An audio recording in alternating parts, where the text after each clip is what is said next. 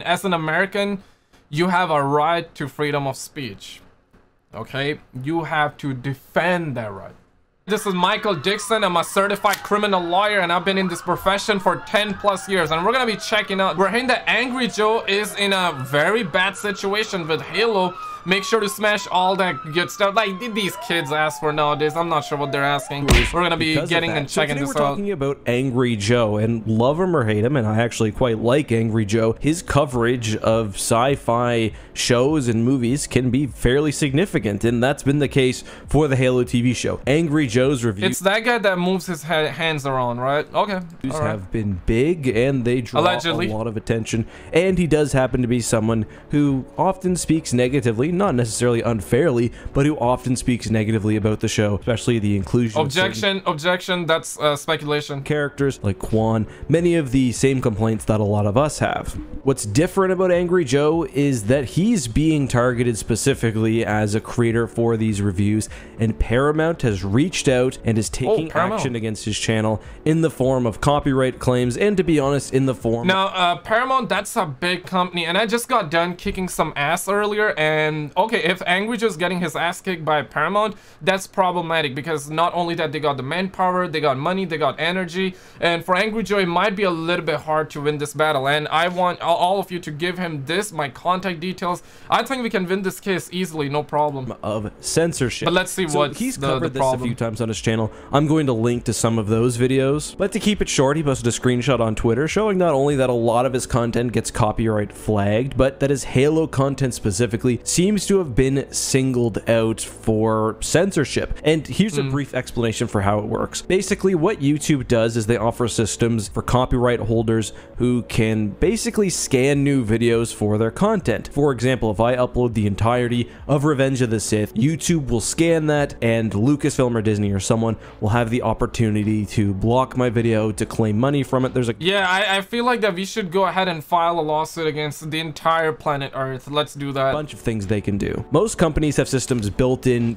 My contact details are here. Let's go ahead and sue the entire planet Earth. I'm with you. I'm Michael Dixon. We got this. We're gonna win this case. To allow for fair use. For example, I know that I can probably get away with using 30 to 60 seconds of uninterrupted Star Wars footage without getting an automatic flag. Now that I call bullshit on that one. I call bullshit. That's bullshit. That's fucking bullshit, okay? You should not be copyrighting people like that. Let people use the entire footage, okay? If I use music, other companies have different rules. You kind of learn it as you go along. What's different for Angry Joe is that he's not being caught up in the system. He's being caught up in manual reviews, which means that a real person working for, I believe, CBS is watching his content, deciding that they don't want it on YouTube, manually flagging the video and taking it down. There are different options, by the way. When you get copyright flagged, they can either take all the money, they can take the video down. Obviously, they're choosing to take it down here. It seems like he has not a great relationship with CBS because they're also targeting him for his Star Trek videos, and let's be honest, this is blatantly unfair, and it's a really, really shitty situation, especially because as a creator, there's almost nothing that you can do to counteract this. Oh no, you can actually do that. This is why, like, we over here at GigaChat Corporations, listen, man, you gotta just call Michael Dixon over here, and we can take care of your business. We work here so you can sleep at ease at night, okay? You can sleep with ease at night, okay? Words sometimes they do not come out, but this is really against the copyright. This is really against the let me think here. This is really against the act. I forgot that number. It's not coming up right now, but it's really against the act, okay? So it's really against that. Really against that. It should not happen. When big companies like CBS exploit the copyright system to take down content or to silence opinions. And by taking down Angry Joe's videos, they're removing millions of potentially negative views towards their TV. This is straight up a case of them trying to prevent your freedom of speech. That you can, this is against the section, this is against the act, there's a big time. Somebody needs to give Angry Joe my contact details, man. I think we got this. We can win this. We can have, you know how the kids now say we could get that dub. Quite frankly, I don't understand these kids' languages. TV show. We can win I'm this. not even suggesting that Angry Joe comes in wanting to be negative, but even if he did, even if he were not Angry Joe, maybe I hate Halo Joe, that's still his right on you.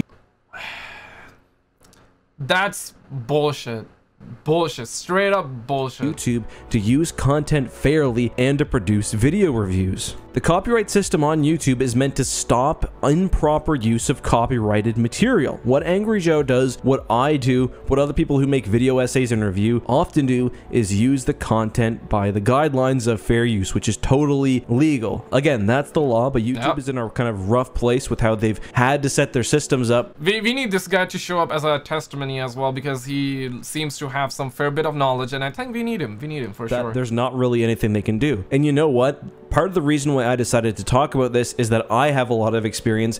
I've been targeted, not necessarily because of who I am, but I've been... This is straight up bullshit.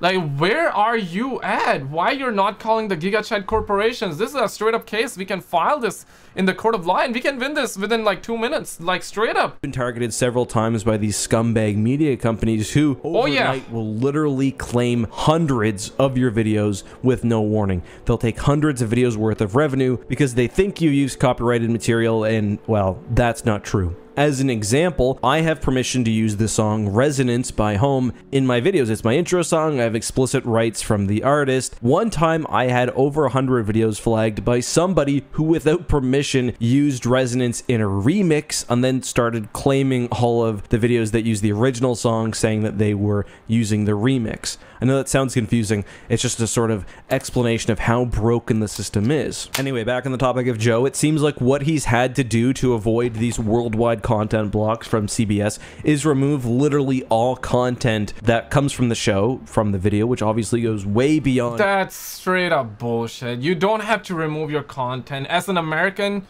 you have a right to freedom of speech. Okay? You have to defend that right. If you give up your right, you're giving up your freedom. Wake up. You gotta wake up. Wake up. Americans, you gotta wake up.